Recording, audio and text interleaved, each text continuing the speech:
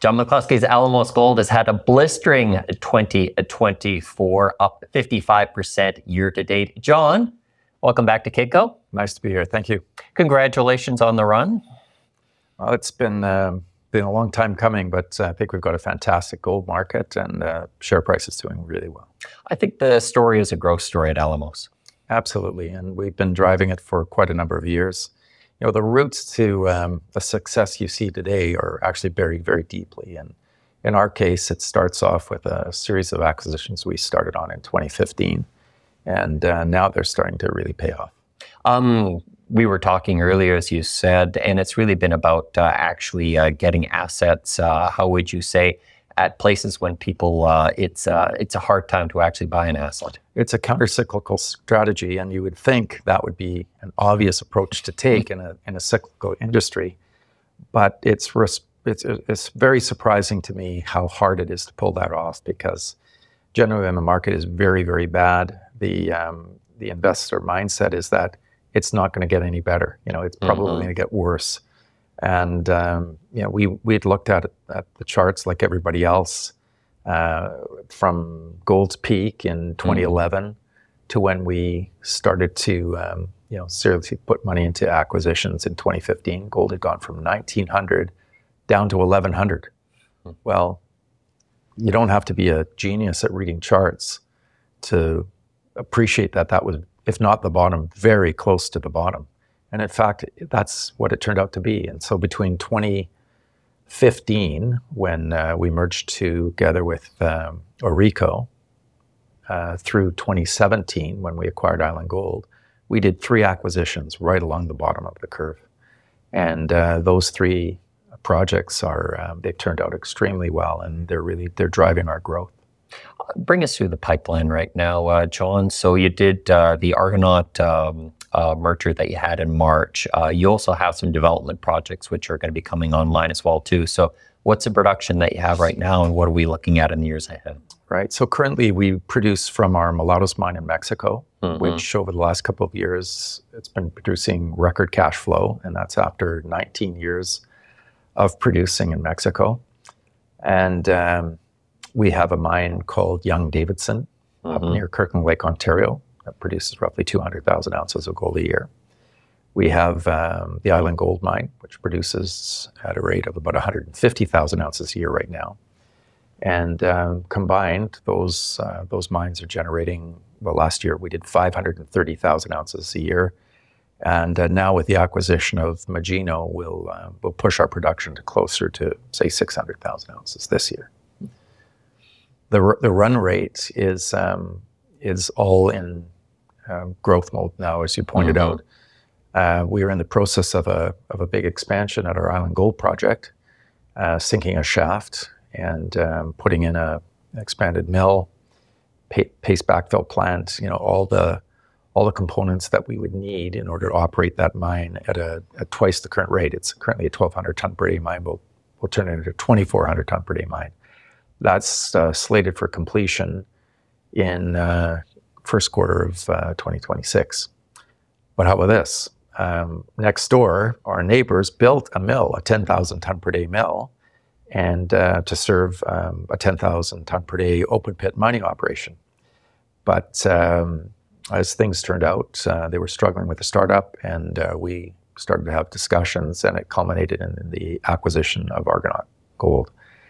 And that has brought that 10,000 ton per day mill into our hands. And so now we are looking to unitize that whole camp and effectively take our underground ore from the island side, as well as the open pit ore, and put it all through the 10,000 ton per day mill. So that mill expansion we were planning on our side, we don't have to do that anymore. And there was also a big tailings lift expansion that was planned for this year, about a $40 million tailings lift expansion. We don't have to do that either. And we'll consolidate everything into the tailings facility that was on the Magino side of the fence. So these were just extraordinarily, you know, good value opportunities for us to take advantage of. And in addition to those, there were quite a number of others. And by the time you added it all up, we had over 500 million in synergies by combining those two projects. And that made the acquisition pretty much a no-brainer. How are costs right now? When I was looking at the interview that you did with my colleague Paul Harris back at BMO as well, too, the word that you used, it was struggling. The miners do struggle with costs right now. It seems to be a bit of less of a story just with these record high gold prices. Oil has come off as well, too, but are you still seeing cost inflation? Well, we're seeing some relief, actually, but it's not always where you might think. Like reagent costs, for example, those have come down, but labor costs remain high, especially in Canada. And as an industry, I probably commented that we struggle a little bit because for the most part, we're price takers. Mm-hmm.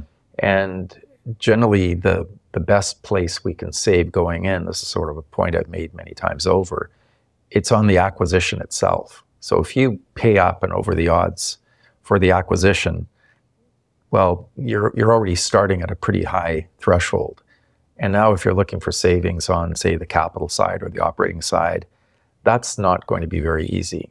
So the point I would be trying to make is that you've got to go counter-cyclical. You've got to acquire assets typically at favorable prices, fair prices, but you've got to buy them in markets where they can be obtained at reasonable costs. And if you can do that and then build an operation at a proper scale and with the proper approach that can effectively keep your costs in check, then you're going to have a much better chance of being a low-cost operator.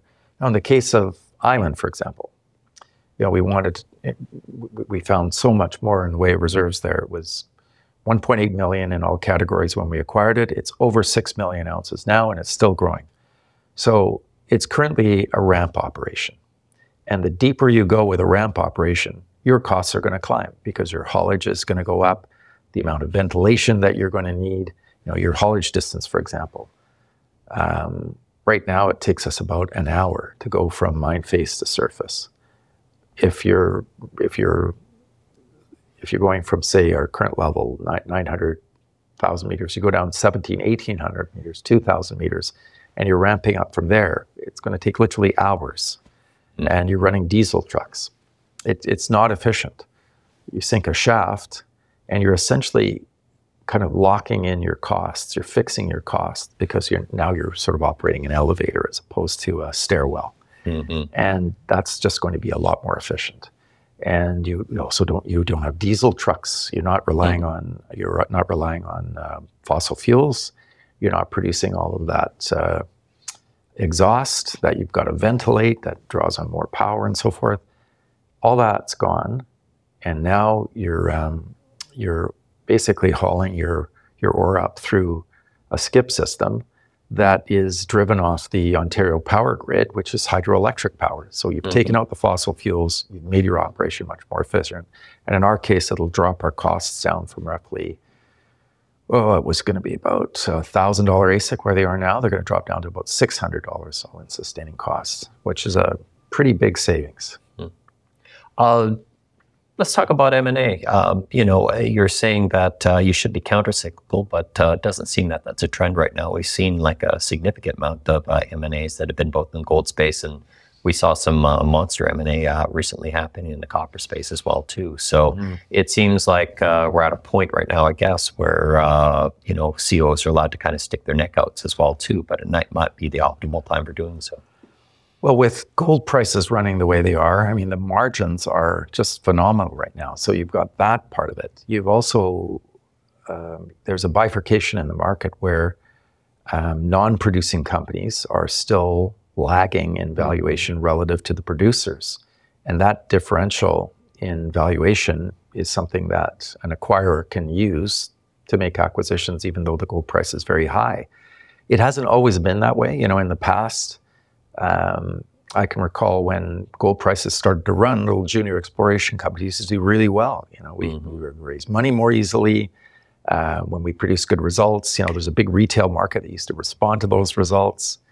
It was very different back then, but with the virtual disappearance of the retail sector relative to the institutional side and the ETF side, it's a big struggle for non-producers, for exploration companies. And I think you're going to see more deals where producers will be acquiring developers. As far as, the merger of two producers, that's always going to be difficult to achieve because shareholders are demanding, value creation through those mergers. And I don't think we've always been that successful as an industry in producing that value proposition. That's why the acquisition of Argonaut Gold was such a standout deal, because it was very obviously a value proposition for shareholders on both sides. Argonaut was struggling away. Well, they got a premium takeout and they got Alamos shares, and those shares have gone up. So they've benefited tremendously from that deal. And from our side, the CapEx of developing that expansion project has come way down, and uniting that whole camp. I mean, there's just unquestionable synergies and value creation that comes out of that whole exercise. And as a consequence, everybody's won on that one. And I think where those kinds of win-win scenarios can evolve from the mergers, you're going to see them happen. What's driving the gold price, John? We've seen that gold prices hit several all-time highs. I think the narrative at the start of the year was Asian buying as well as central bank buying as well, too. I've probably seen more articles on gold in the last week than I saw in the last 3 months. Even though gold was running, the press was largely ignoring it. And suddenly, the Financial Times has got an article on gold. The Wall Street Journal has got an article on gold. Everybody's talking about gold all of a sudden. And maybe $2,500 was that magic number they were all waiting for. I don't know. But what was behind that move in gold is it's been sort of well discussed. And, it's been, going back 24 months, say, it's been central bank buying. And that's been driven by probably two factors. One factor has been the US dollar, and the fact that China was sitting with well over $1 trillion US dollars.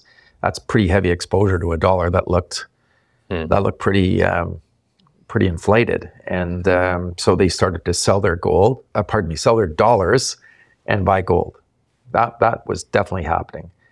Then everybody saw, after the invasion of the Ukraine by the Russians, there was something like $360 billion in assets seized. They were shut out of the SWIFT code system.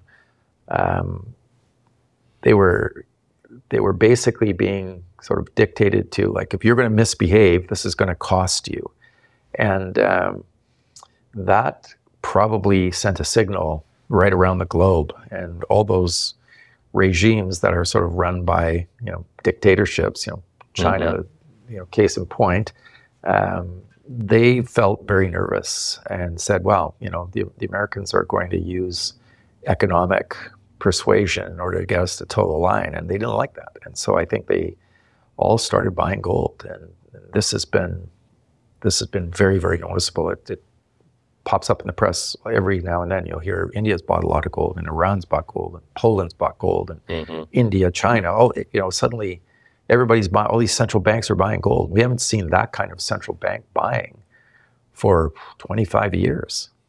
So that was a big driver until very, very recently. The news came out in the press just over a month ago that the Chinese had sort of backed off their purchases of gold. Who knows? I don't know how good that information is, but that's what you read. And then what we've seen in the meantime is sort of a renewed interest in gold from, say, North American buyers, because you brought up earlier in our discussion what a phenomenon it is that all this gold is being purchased at Costco. And it's true. I think articles have popped up here and there that say that Costco can't even keep the gold on their shelves as fast as it comes in. It's out the door, and they limit 2 bars per customer or something like that. And I mean, it's clearly an indication that there's a big demand for gold. And I don't think that's going away anytime soon. There was a report from Reuters in Mexico's lower house of Congress that had approved constitutional reforms that would prohibit open pit mining. You do operate in Mexico. Is it something you're watching? Is it something you're concerned about? Absolutely, I'm watching that very, very closely. We've been operating at Mulatos now since we poured our first bar back in 2005, and we are one of the biggest employers in this part of Sonora State. There's no question that that the local communities and the local economy thrives on the presence of that mine. So, if, for example, there was just this blanket ban on open pit mining tomorrow, well, the last of our open pit operations, which is slated to continue production until 2027, you could argue, well, that might be closed down in 6 months' time or something like that. Well, that would have a devastating effect on that local community. It would have a modest impact on us as well. I mean, you just can't turn off the tap immediately, but if we had to close that mine down, there's no question that would negatively impact us as a company. I just don't think that's the way it's going to go. I think even in the case if they were to pass that kind of legislation, which I'm doubtful they will, I think they would grandfather certain operations. So existing open pit mines like our La Yaqui Grande, which is a very, very efficient open pit mine, they would allow it to produce until 2027, and then it would close down and they wouldn't want us to reopen anything more. We were transitioning to underground mining at Mulatos anyway. So for the last 2 years, we've been working on drilling sulfide reserves, and we found a new deposit called PDA. And PDA right now sits at roughly 1.2 million ounces. And we also have another, PDA, by the way, runs right off the back of the main Mulatos pit, but it's we'll have to ramp into it and go underground. And it will have to be milled. There won't be heap leaching in that case. So that big transition was underway for us in any case. So from a long-term perspective, operating at Mulatos, I'm not concerned about that. We would, in the worst case, we would lose a few years of production from our La Yaqui Grande operation, but I doubt it'll ever come to that. I would say the companies that are probably a little more nervous are companies that are trying to permit new open pit operations in Mexico.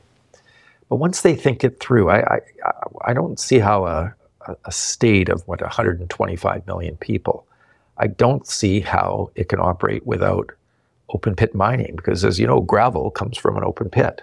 Clay comes from an open pit. You can't make all those lovely tiles that they tile their homes and restaurants with in Mexico without clay pits.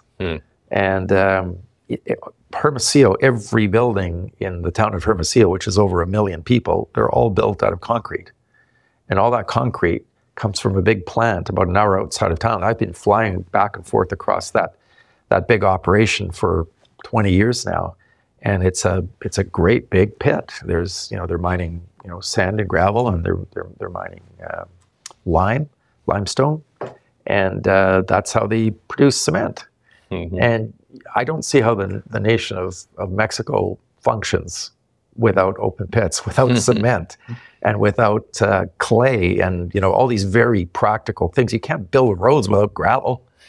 So how are you going to build another road in Mexico? So they're going to come up to some very sort of practical issues. Right now I think you've got a bunch of relatively young ideologically driven politicians who, now they've got a taste of power. Well, we're going to ban this and we're going to do that. And eventually the reality set in of what are the actual needs of a modern state. And once that starts to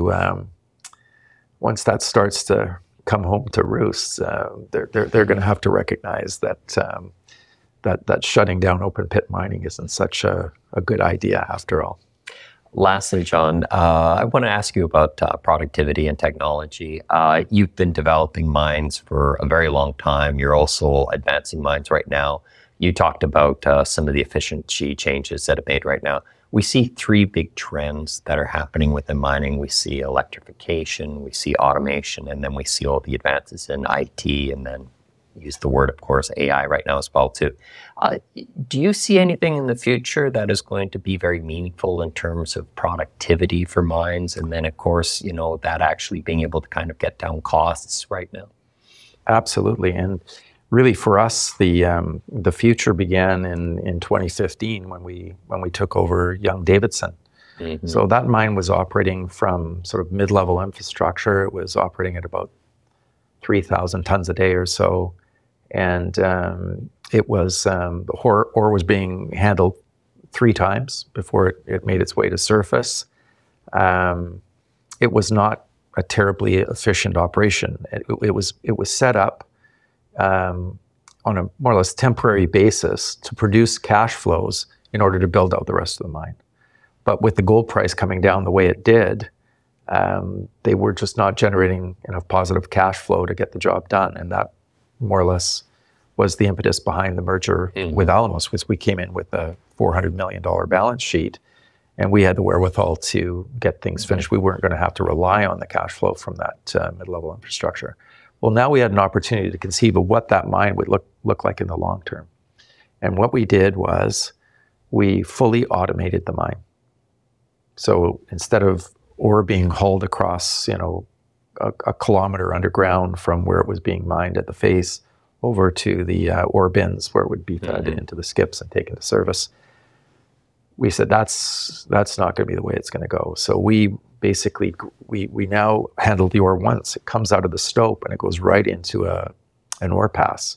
And it's gravity fed down into the crusher at depth. So the crusher's down at the 1,500 meter level.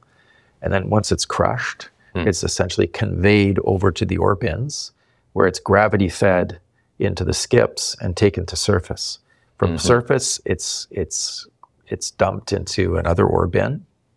And that's gravity fed into a conveyor that takes it right into the mill. So nobody's touched it since it had been taken out of the stope.